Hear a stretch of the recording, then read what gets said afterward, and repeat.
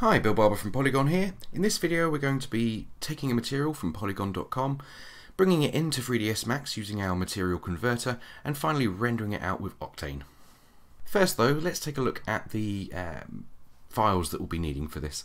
We'll be needing the wood flooring 044 material, and also the Polygon material converter add-on for 3ds Max, both of which I already have saved to my hard drive, and I'll include a link below the video to them. Right, let's head over to Max. Okay, so this is our scene that we're going to be working on during this video. Very simple scene, it's just a floor plane, a physical camera, and I've also set up a HDR lighting. So the first step is going to be to install our material converter. Now I already have it installed, it's sitting here next to my material editor, but let's walk through the process of doing that. So this is the zip folder downloaded from the website. Inside you'll find a couple of different files. The one we need though is this Polygon material converter installation file.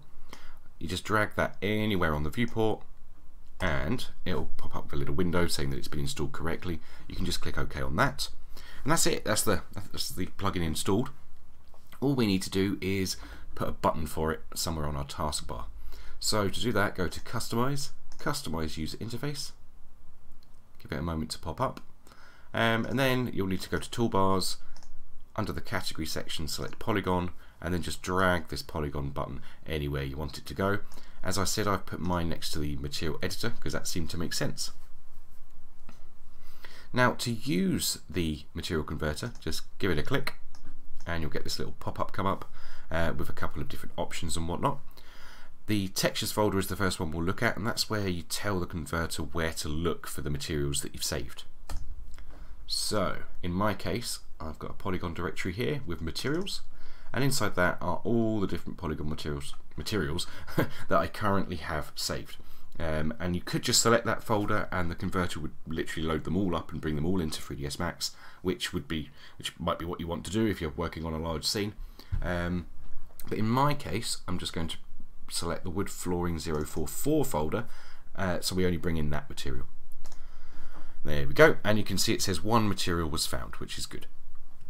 Next up is the renderer choice. Now by default the converter will automatically detect what renderer your scene's set up to use and select it for you, but if you do need to change that, then you just click there and pick. Underneath that we've got some advanced options, most of which, in fact all of which, are perfect for what we need them for, so I'm going to leave those as they are and hit convert. You get a little pop-up saying that the material has been loaded successfully. Just click OK, close down the converter, and that's the material now loaded into Max. So if we click on the editor now, or the material editor I should say, you'll see a little temporary library down here that the converter's created, and it's brought in our wood flooring texture. So I'm going to drag that into my node view so we can take a look at what it's done. There we go. So as you can see, it's, well, let's put that in the wrong place. That offends my digital OCD a little, I think.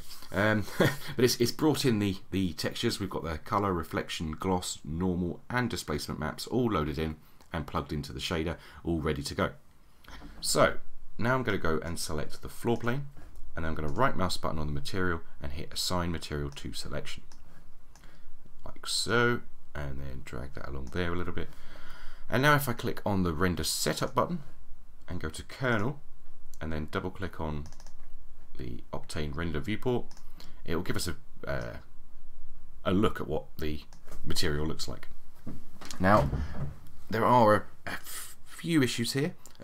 The displacement being the first one, it's set way too high, which you will find with a lot of materials because it's dependent on a lot of factors. You will tend to have to adjust the displacement a little. So to do that, let's click on our displacement node, and you see this option here, height. Basically we just need to lower that. Now I think a value of about 0.005 should be right. There we go, already looking a lot better. Yeah, I think we can stick with that. The other thing to pay attention to here is the effect that the gloss map is having on our scene. At the moment this floor is looking, the reflections are looking blurred, it's not shiny enough, not compared to the reference images on our website, so we want to adjust that. Okay, Now that's quite easy to do. Just bring the gloss map over a little bit to give us some room. Right mouse button and then go to Maps, Octane, and then Multiply Texture. Okay.